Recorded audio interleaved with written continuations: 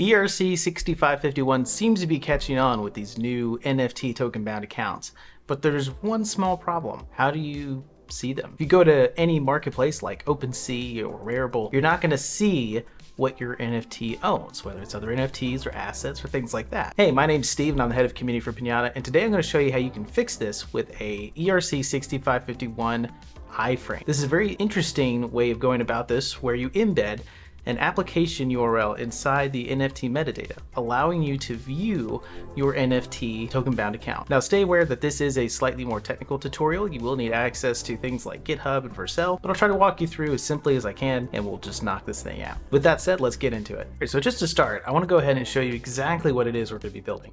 So inside of tokenbound.org, I can actually look and see all the different NFTs my NFT owns, as well as other assets. But the problem is, if I go to OpenSea, I typically can't see this. However, with an iFrame, this is possible. Let's show you how real quick. So this is the same NFT on OpenSea, and I actually have a special thing. It's hard to see here. It's a little button, you press it, and you can actually see all the assets owned by this NFT. It's pretty sweet.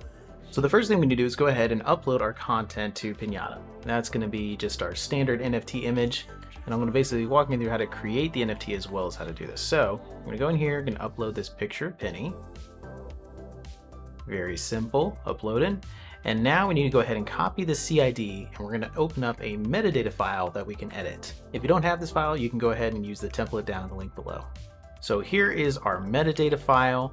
And you can see here this image is IPFS:// and it goes CID goes here. So I'm just go ahead and paste that in here real quick. That's our image. Now let's go ahead and change the name of this. We'll just go ahead and call this Penny the Pinata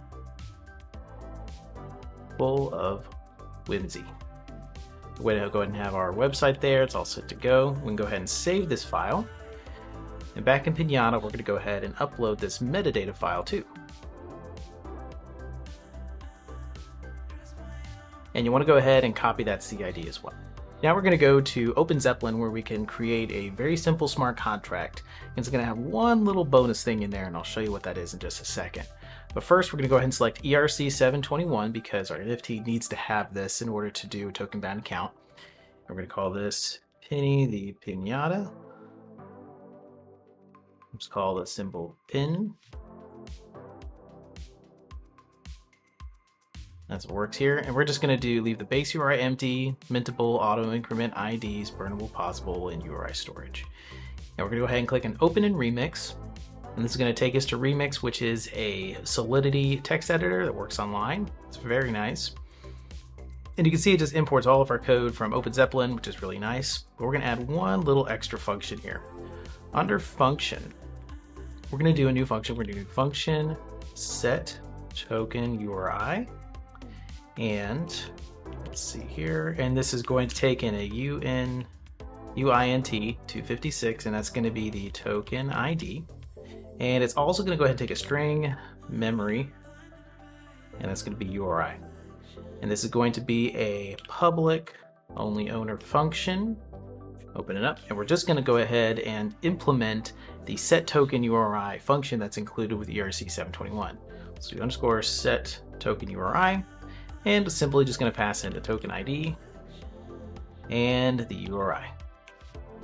Now, just to make sure this works, you go ahead and hit compile contract. It's going to make sure that everything's running as it's supposed to. And it looks like we got the green check mark, so we are all set to go.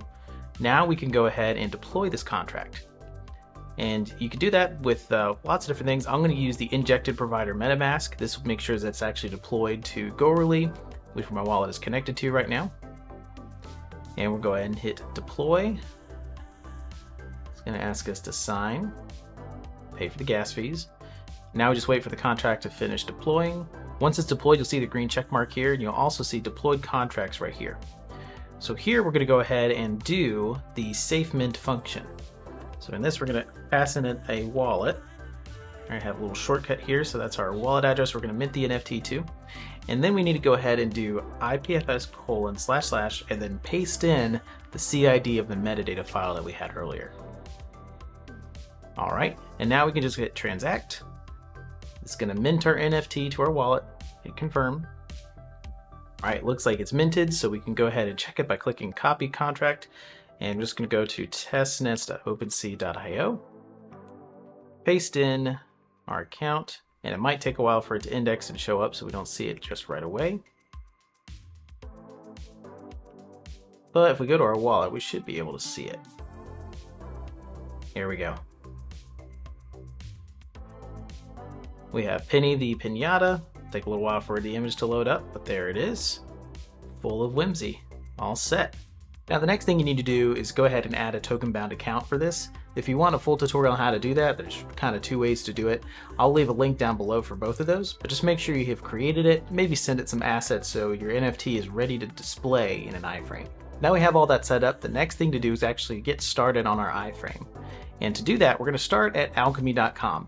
And this is where we're going to create an Alchemy API key, which the iFrame will use to index the NFT information, get all of the stuff about it, the image, all that stuff. So do that, it's very simple. We just go to Alchemy, sign in, get a free account.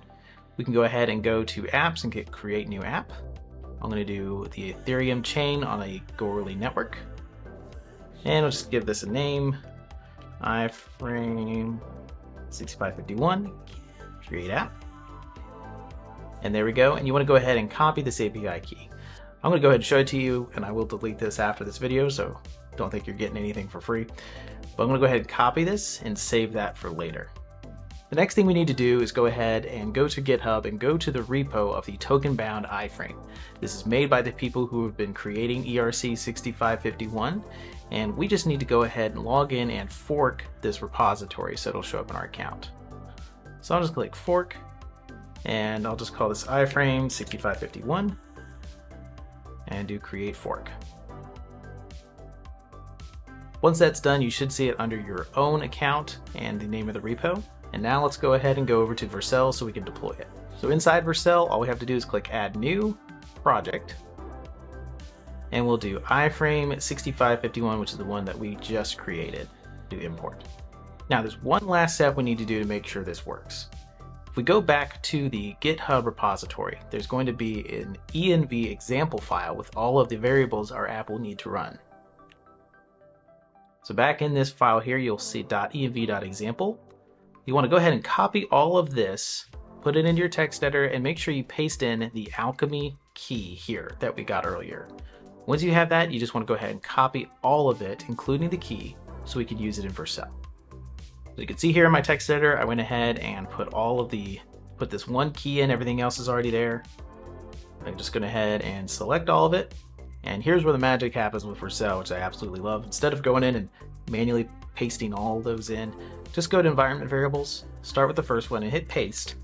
And it's going to paste in everything from our env file that we copied. Very, very nice. And we just hit deploy. Once our app is deployed, we want to go ahead and visit the link here. And it just looks like a normal homepage, but the magic happens is when we access an NFT through it by using the URL path. Let me show you how that works. So what I'm going to do is I open up the URL here. I'm going to paste in our smart contract address for our NFT and a number for the token ID. And the next thing we're going to do, since this is on the testnet Goerli, we're going to do a slash and add 5 for the testnet Goerli. Go ahead and hit enter. And this is going to load up our NFT with its token bound account. And it's going to be an interactive application where we can click on it and see the assets that's owned by it. Now to make this actually work on OpenSea, we're going to copy this URL here. And we're going to go back into our text editor and open up that metadata file. And inside our metadata file, we're going to add an extra line here. And we're going to do animation URL. And we're going to do commas. And we're going to paste in this entire app URL here. We're going to save that and then go ahead and upload this file to Pinata as well. Now, back in Remix, where our smart contract is, we're going to go down to that function that we made custom put into the smart contract for set token URI. We're going to put in the token ID, and we're going to do IPFS : just like before, and paste in the new CID that has our animation URL inside of it. Go ahead and transact and sign that transaction. Once we're back in OpenSea, now that you've made that change, you want to click on this refresh metadata button, give it a few minutes, and then you should see a little bit something different. Instead of just an image here, we have a little token bound icon. Click on that. There we go. And there is our token bound account for NFT showing up on OpenSea. Well, that wraps it up for this tutorial. Hope you guys enjoyed it. If you have any thoughts, comments, or questions, feel free to drop them in the comments below. Be sure to like and subscribe for more content. And until next time, have a good one.